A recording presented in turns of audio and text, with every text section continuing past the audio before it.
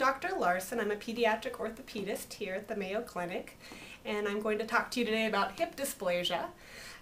Hip dysplasia refers to an abnormal relationship between the ball and the socket of the hip joint. The hip is a joint with a lot of range of motion, and basically there is a socket, and then the proximal or the top part of the femur bone acts like a ball, and that gives you a very large range of motion. Now in infants, up to 1 in 100 infants will have an abnormal relationship between the ball and socket in the hip joint. 1 in 1,000 newborn infants will actually have the hip dislocated, where the ball is not sitting in the socket. Up to 1 in 100 will have an abnormality on clinical exam. And in some countries where they actually ultrasound every single newborn, they will find an abnormality on ultrasound up to 1 in 10 infants.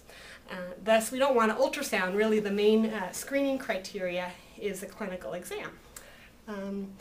So for a newborn infant, we want to get a very good clinical exam, and you'll find your pediatrician or your care providers will be examining your infant's hip at every visit.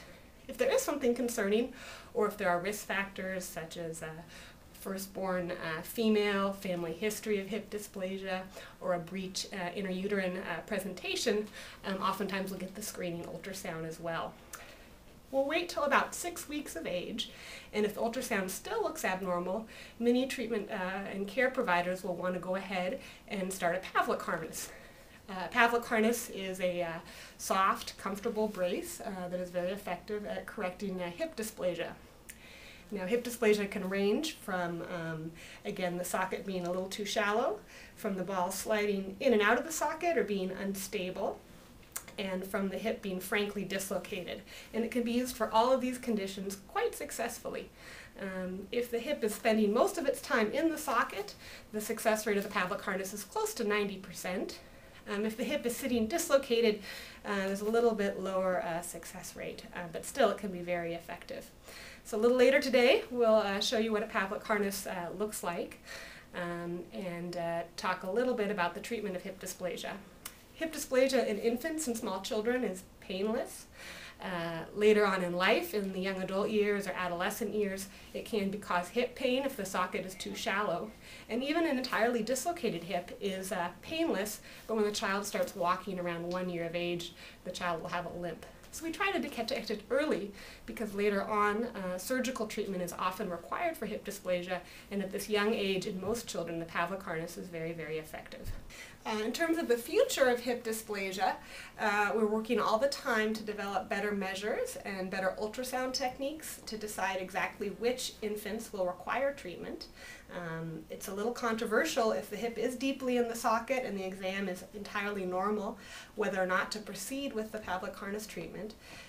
But in my mind, the Pavlik harness will see changes in ultrasound within 2 or 3 weeks, where the hip goes from being very shallow to being a deep, normal, healthy appearing socket. So I have a low threshold to start the Pavlik harness and achieve a normal hip. We do see teenagers that come in and have lived their whole life and have had mild dysplasia or mild shallowness of the hip socket, and we know that that leads to early arthritis. In those children that are symptomatic in their teenage years, we are doing more of the novel type procedures where we can make cuts in the pelvic bone to reorient the socket in space and prevent hip arthritis in the future. This type of procedure, though, is typically reserved for children with severe dysplasia or children that are having painful symptoms with their hip. In any case, if your infant is diagnosed with hip dysplasia, they likely will be followed by their pediatric orthopedist until their early adult or mid-teenage years to ensure that the hip socket continues to develop normally over time. Thank you very much.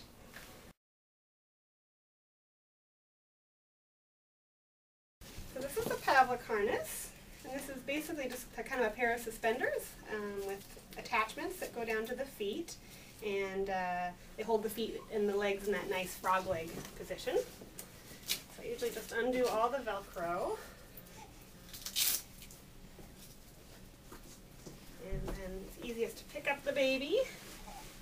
Here we go, and kind of center them on the harness.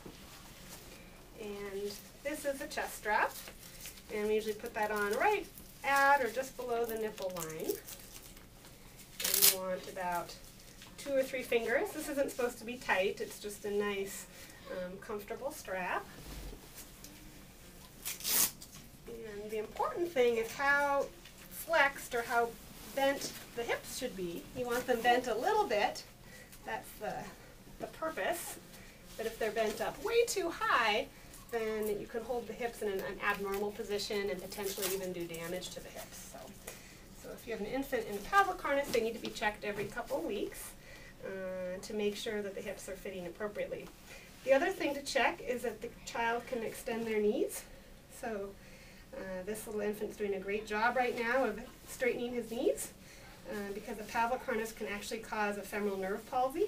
The femoral nerve comes down the front of the leg, and when the legs are bent way up like this, just like your leg goes to sleep, if you cross your legs, that femoral nerve can start feeling numb and actually quit working. So we want the parents to check every day that the child is kicking their legs. All right. I'm going to try this on one more time. Here we go. And this little boy's actually completed his treatment, and he's going to be weaning out of the harness now. We're going to fit it and make sure it's big enough for him. Children in Pavlik harnesses should be seen every week or two to make sure that the harness isn't getting too tight, because this one is always actually a little bit tight. And little suspender straps there. And we'll do a little strap here.